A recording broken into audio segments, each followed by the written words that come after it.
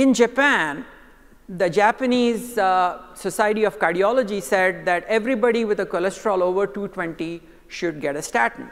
So this is 41,000 patients who are on statins, and as they take statins, their cholesterol levels are reducing. So you would expect that if your cholesterol level is coming down, you should be at lower risk of dying.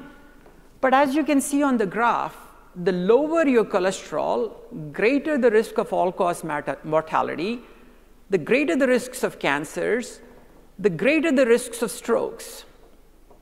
How does that make sense?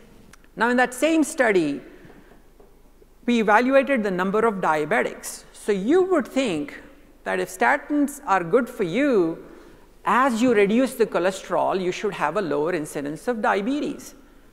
But as you can see, as the cholesterol got reduced by the use of simvastatin, that was the group that had the highest risk of being a diabetic.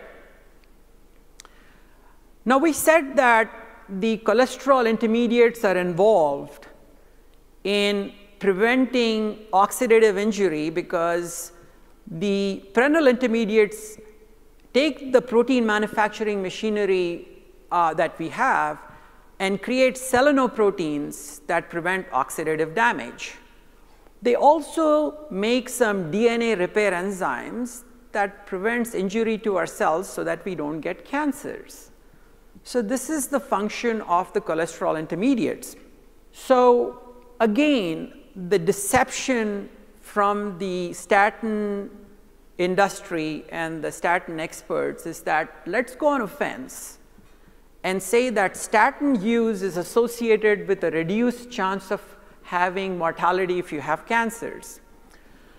So they took a Danish population, 40 years and older, all of them had cancers, and they're comparing people who are not on statins to people who are on statins. Again, this is an unfair comparison. The reason is that if you have high cholesterol and you have cancers, you have a better chance of survival. And you would give cholesterol-reducing medicines only to somebody who has high cholesterol, not to somebody who has low cholesterol. So similarly, the comparison should be that somebody on low dose, middle dose, and high dose, if cholesterol is beneficial in preventing them from dying, the higher the cholesterol, the higher the statin dose, the lower should be your mortality. But not so.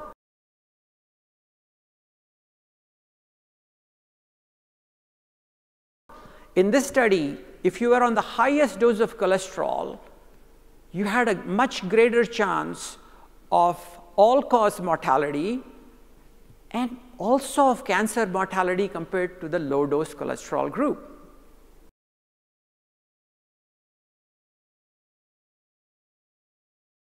This is a study done in patients 65 years and older, called an older population, and I looked at that and I said, what do you mean, 65 is old? But anyway, there were 3,000 patients in each group. The pravastatin use reduced cholesterol by roughly 33%. They were followed for 3 years. What happened? The people on pravastatin had 50 more cancers approximately. It was statistically significant.